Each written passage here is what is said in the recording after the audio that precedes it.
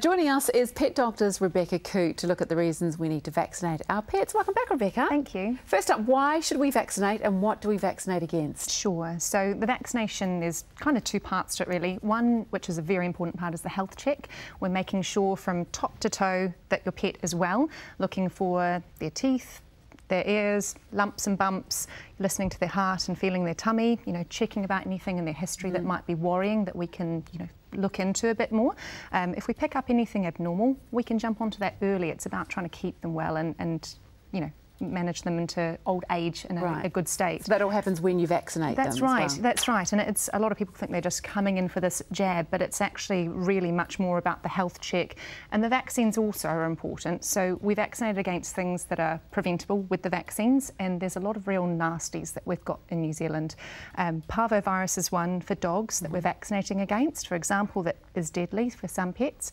And quite topically, the K5 strain of the calicivirus that's coming up for rabbits. So, keeping up to date is really important. Because there are a lot of people with bunnies as pets now. They're very popular. They're really popular. They're great and they're just as smart as dogs. A lot of people underestimate them. What about cats? Cats, yes. So cats, there's two main vaccines that we do in New Zealand. One is the cat flu sort of core vaccination. So definitely if you're going away over Christmas and Easter, you'll need to make sure they're up to date so they can stay in catteries.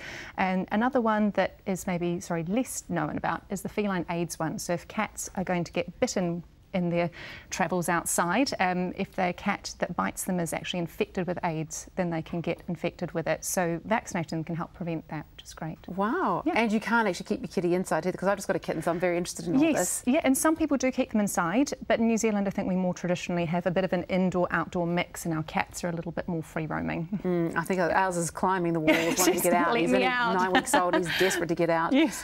So how many vaccinations do they need, and when can you take your puppy out for walks and socialising? Sure. So they're not fully protected until 10 days after their last baby shot, which is usually between 14 to 16 weeks of age.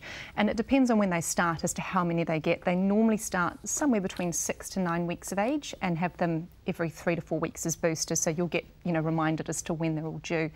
And that time over that period, we don't want our dogs to just be locked up and not be socialised. So things like puppy preschool is a great way to have a low risk social experience for them to learn some good manners, to play nicely with others. Yes, and they do need to do that. They do, yeah. They do need to do that. So I've been hearing a little bit about this new rabbit virus, that's the spread of it, or the release of it that's happening soon. Can you tell me a little bit more about that? Sure. So that's a control of our wild population that's having pretty devastating effects around New Zealand and the environment, and it's the K5 variant strain of calicivirus. So for our pet rabbits, obviously we don't want them to be affected by it, so vaccinating those rabbits and making sure they're protected is really important. The release is happening at the moment, so that it's scheduled for the end of March through till the end of April.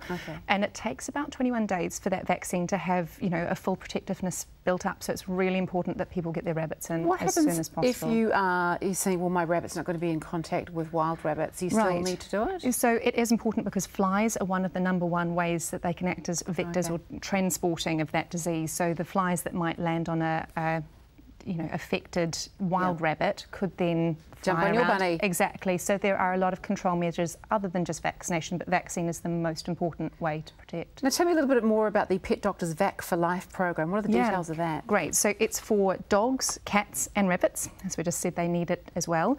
It is a one-off price that you pay, so $295 to protect them for their whole life of vaccination. So that's your coming in for your annual health check, as well as whatever vaccines they need on that day for their entire life. And for dogs, you'd normally pay that amount over about 3 years anyway, so really, really good value. Wow, that is good to know, as I'm a new owner of a little tiny kitten. Okay, well that's great. But people need to get their bunnies in too. As soon as possible. Thank you so much for joining us, always very enlightening. And as you heard how important it is to vaccinate, so make sure that you do have your pet looked after for life with Pet Doctors Vac for Life program for your cat, dog or your rabbit. As we mentioned, only $295. It's available in clinic and also online at petpost.co.nz.